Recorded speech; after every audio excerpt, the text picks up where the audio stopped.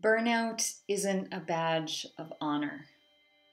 And I think we are paying attention to the wrong thing.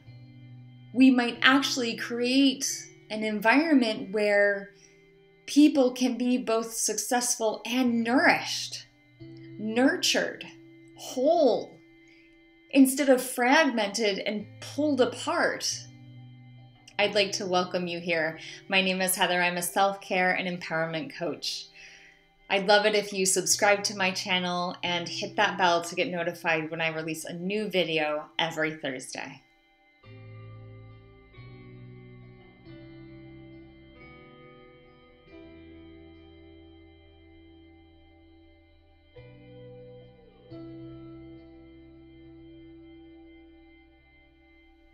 We're living in a culture that's celebrating this idea of working yourself to exhaustion, and we're celebrating, and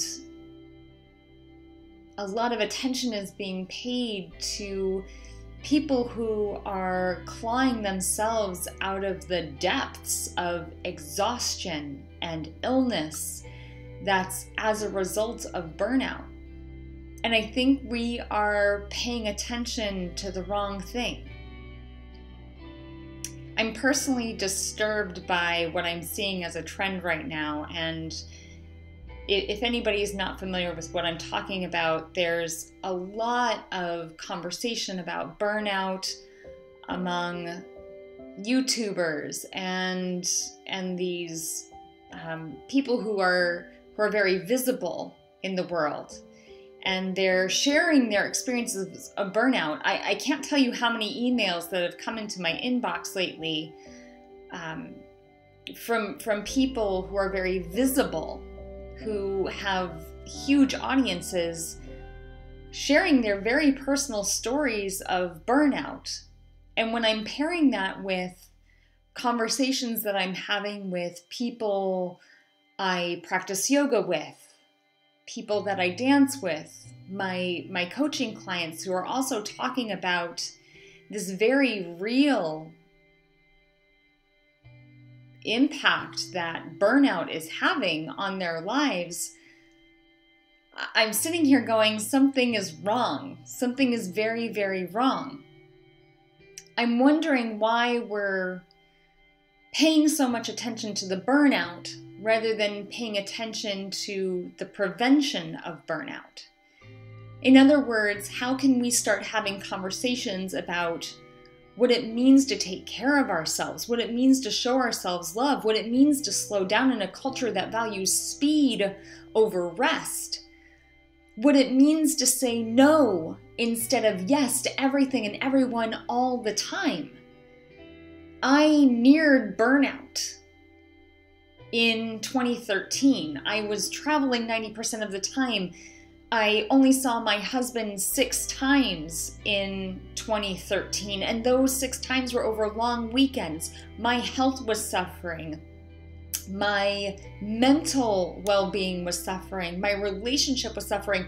Relationships with my friends and family were suffering. And I was close to that burnout that's being described by so many people. But I don't view that as something I should celebrate. What I do think is that I'm viewing it as something that's very wrong with where we are placing our emphasis. I came to doing the work I'm doing through movement and coaching because I want to celebrate this fundamental shift of personal empowerment through self-care, that we actually can give ourselves permission to tune into what's okay for us and for our systems, for our physical, mental, emotional, energetic, and spiritual well-being, versus feeling like we have to conform to a system that is saying, do everything you can to deny what your gut, what your soul is telling you is okay for you. I don't believe you should have to work to burnout to have the success you want in your life. I don't believe you should have to exhaust yourself to tune into and start living your path of purpose. I firmly believe that if we actually slowed down and paid attention to what was happening inside, to the sensations, to the thoughts, to the feelings, we might actually create an environment where people can be both successful and nourished, nurtured, whole, instead of fragmented and pulled apart. And maybe I'm alone in this thought, but I'm really troubled by how this whole burnout conversation is being framed right now. I think some people might look at these stories of burnout and be inspired, thinking, oh, I have to work to this point of exhaustion. I have to work and struggle and burn myself out if I'm going to achieve that level of success. I don't buy it. I don't buy it because I've seen a shift in my work when I'm actually tuned in, when I actually take time to rest, when I take time to reflect, when I take time to nourish my body through movement, through food, through connection with others. And I've seen it transform how the people I work with are living their daily lives as well.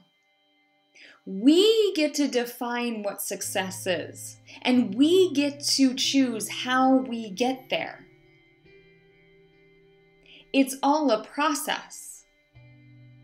Can we give ourselves permission to not process to burnout, but instead to process and nourish? I hope there are others out there who are committed to changing this dynamic, this epidemic of burnout. I hope there are others out there who are choosing to say no to this idea of exhaustion and yes to rest and nourishing and tuning in. Because that's where I see the magic happen. That's where I see people fall in love with themselves. That's where I see people light up and re-engage with their lives. That's where I know our joy current can be followed. If you're ready to join me, to slow down, to take time to reflect, to tune in, and to walk your path of purpose in a different way, in a way that is full of soul and hope, that's informed by your inner wisdom, then let me know in the comments below. I'd love to hear your reflections on this epidemic of burnout. I'd love to know your thoughts and reflections on this idea of slowing down. Thank you so much for joining me here and for being a part of my connection and community. Stay ignited out there. I'll see you soon.